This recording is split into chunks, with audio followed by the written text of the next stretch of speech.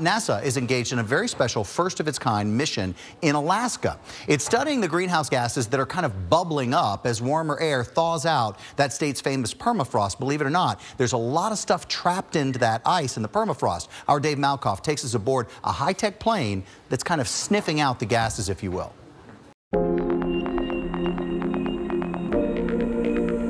This is where you sniff from. NASA has a nose above Alaska. My name's Seth Chasnoff. I'm an engineer with the Jet Propulsion Laboratory. We have seen the Arctic change. Millions have felt it. And this crew... My name is Chip Miller. In this custom-built plane... The CARV C-23 Sherpa. ...can smell it change. We're smelling for carbon dioxide, carbon monoxide, methane. Alaska is warming fast. In the past 50 years, average temperatures are up 3.4 degrees Fahrenheit, twice the national average. When the frozen Earth thaws out, it unleashes ancient carbon that's been in deep freeze in some cases since the woolly mammoth walked this land. Some 2,000 billion tons of carbon are thought to be sequestered in the frozen soils and permafrost. While much of that is buried way too deep to defrost, globally around the Arctic, up to 20% is actually close enough to the surface to start this massive exhaust of ancient carbon that could rival the carbon humans have pumped into the sky since the dawn of the Industrial Revolution. Here we have an instrument that is looking down through the port here. Oh, that's an open hole in the plane. That is an open hole in the bottom of the plane. Oh, we slid under the plane now. Here we are. Yeah.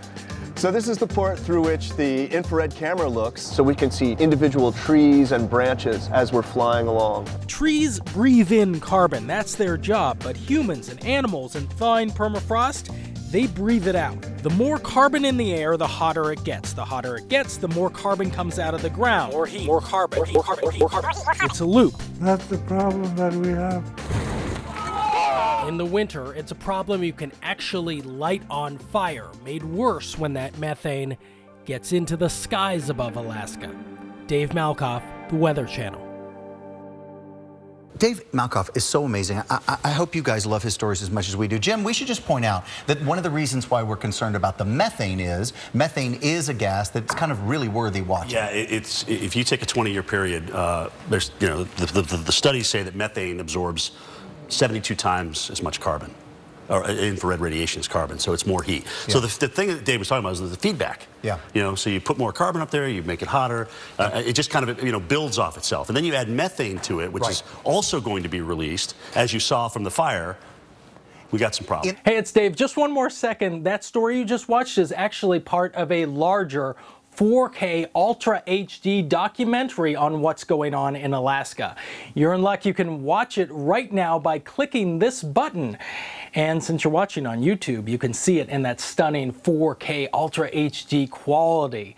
Hey, if you're new to the channel, welcome on in. I'd love you to subscribe. If you just hit this button, you can see all of my reports from the last 20 years or so. So I have hundreds of videos on here on hundreds of different topics.